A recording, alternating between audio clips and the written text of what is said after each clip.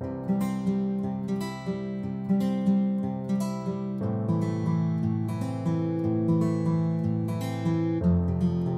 everyone, welcome back to my channel.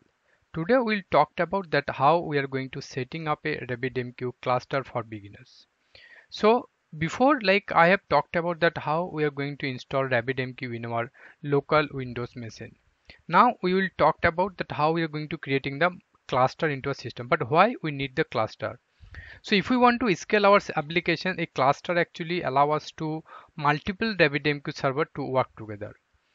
Like it will actually improve the reliability of the applications, and also it will improve the performance of the system.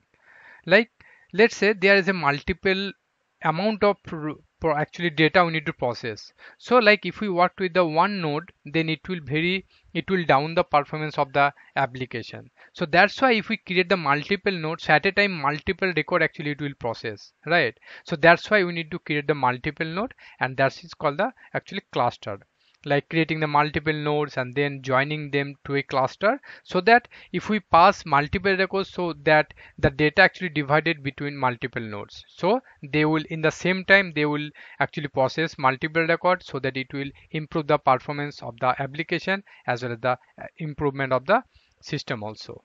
So this is the kind of basic idea. So now actually we are going to talk about that how we are going to create the cluster and multiple node over here. So let us now open this RabbitMQ command prompt that actually it will, from here we are going to create all the like what I can say that creating the node and all. So for that we need to follow some command over here. So first of all we need to set the port of this RabbitMQ. So for setting up the port, so there is a one command like set RabbitMQ underscore node underscore port, that is 5673. So in this way we are going to set the RabbitMQ node port. Then we need to set the RabbitMQ node name. How we are going to set the RabbitMQ node name? So as we said that node port equals to 5673, similar way we can set the RabbitMQ underscore node name equals to node 2. Here we can defining any kind of name over here. After that we are going to set the listener port actually, like RabbitMQ, that is you can see over here the RabbitMQ server start arguments, RabbitMQ management listener port this is, and the RabbitMQ STOMP, that is TCP listener port, that is 61614. So in this way you can set the port over here. Now we need to, for creating, we need to open this one as detach mode. So now the node is basically is got created over here. Next, what you can do, we need to stop this node 2. Till now if we open this one here, nothing, no node actually we are showing over here. Now we need to, first of all we need to stop this node. So how we are going to stop this node? So like RabbitMQCTL, this is the command, this is the key actually that we need to use for executing any command. -n means node, then node name, and then stop -app. So in this way we are going to stop the existing app over here.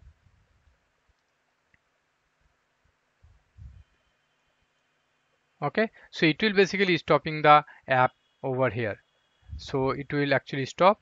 Next we need to, what we can do next we need to join the cluster over here. So how we are going to joining this node with the existing node over here, existing node, whatever the node. So currently you can see this node is available, rabbit@idea-pc.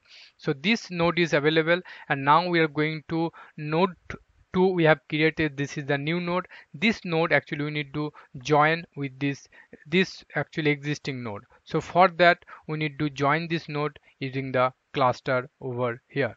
So for that also we need to like write one command over here like RabbitMQCTL -n, then node 2, then join underscore cluster for joining this node. Okay, so let it stopping this, it will take some time. So once this will stop, then we can execute the like joining cluster command over here. So now as you can see over here, this node basically is stopped now. So now we are going to create the cluster over here. So for that we need to use this RabbitMQCTL -n, then node 2 join underscore cluster, then the another node name rabbit underscore idea hyphen pc. This is the host name basically. Now if we click the enter over here, so it will basically, you can see that we can see it will, the node 2 will come over here once the joining will be done.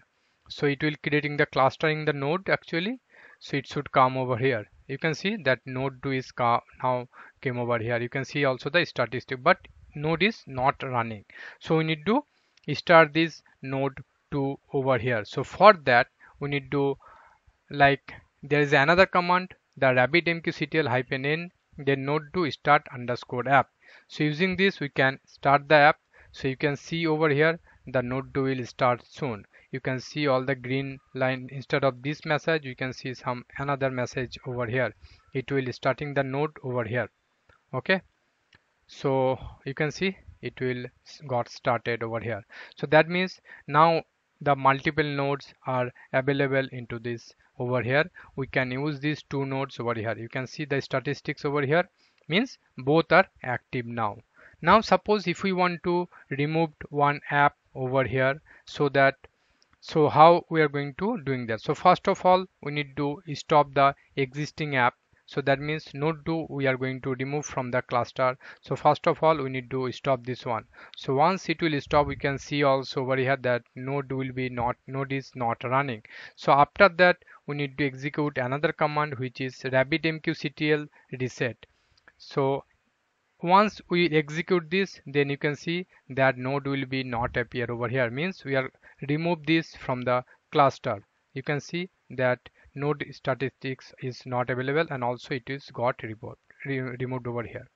So this is actually all about this, that how we're going to creating the cluster into the existing RabbitMQ running application, and also how we are going to remove the existing node from the cluster. So this is all about these things, and next I will in next tutorial I will like explain how we are going to connect this RabbitMQ from the Spring Boot application, how you're going to push the data into queue, from pull the data from this queue. In my next I will cover this one. This is about, or this is actually all about this RabbitMQ cluster things.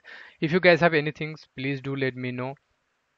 Please press the bell icon for further notification. Do not forget to subscribe my channel.